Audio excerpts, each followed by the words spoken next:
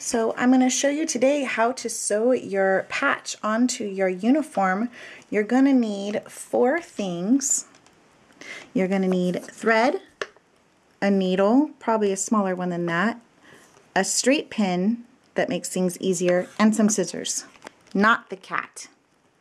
He's the pain. Okay, so I have started by actually pinning the patch onto the left sleeve of the uniform where I want it to be placed, and I just did that here with a straight pin. You just go through both sides and then come back up on both sides.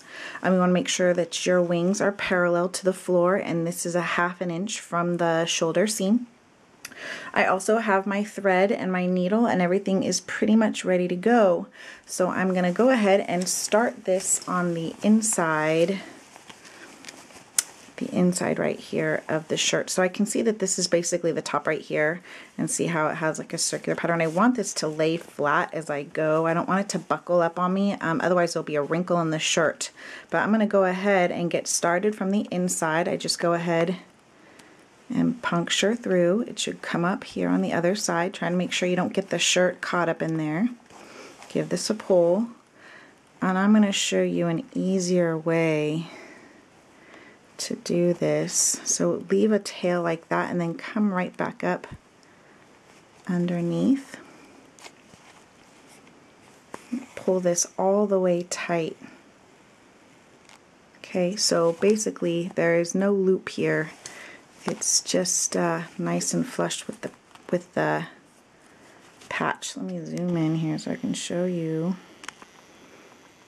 what we're gonna do. Okay, so I'm going to take these 2 pieces of thread right here. I'm going to tie these together like I tie a pair of shoes.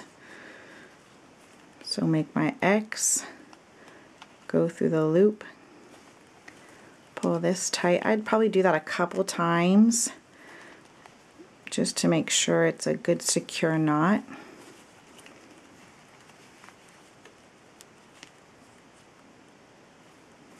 There we go, and then I'm going to cut the excess tail off here because that's going to get in my way eventually, and I don't really want to deal with that. So there we go. So now after this, what I can do is I'm just going to do what we call a straight stitch, a running stitch, coming up from underneath. That will come through the patch.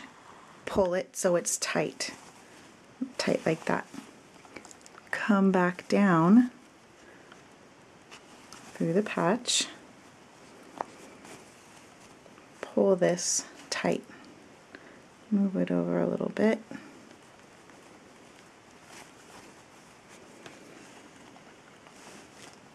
pull it tight.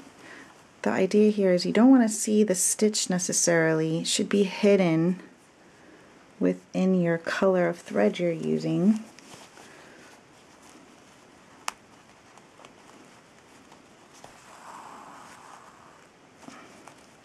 Try to keep that fabric nice and smooth.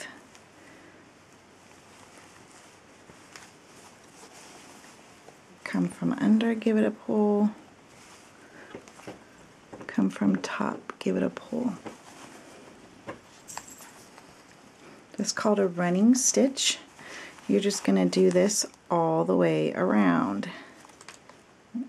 Okay, so I have come around to the end. This is what it looks like from the inside. Try to keep this nice and flush without any folds or wrinkles. So my last stitch, I'm going to come up here.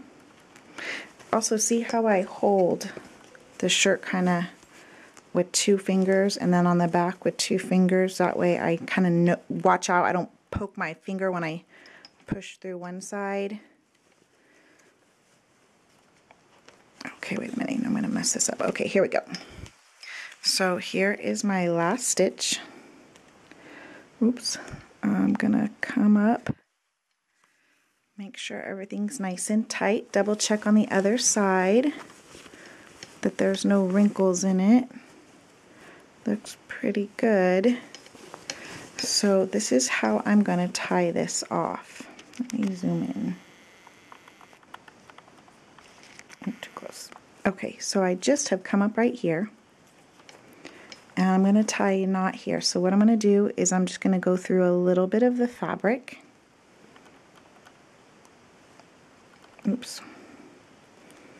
And I'm going to pull this so that there's a loop. I'm going to stick my thumb in here to make sure it doesn't close up on me. There you go. There's my loop right there. See, my thumb is through it. I'm going to go through that loop maybe like 2 or 3 times. 3. And I'm just going to leave my thumb in there until I can pull it tight. So there's 1. And I'm going to do that again. Just go through the fabric just a smidge. Stick my thumb through there. There's my loop. 1, 2, 3. Give that a good pull. There we go. I'm going to cut everything nice and neat. Here's my needle. Get that out of there. And then there's my patch. Take your pin out. And there you go. Not that difficult. Should take you about 5 to 10 minutes.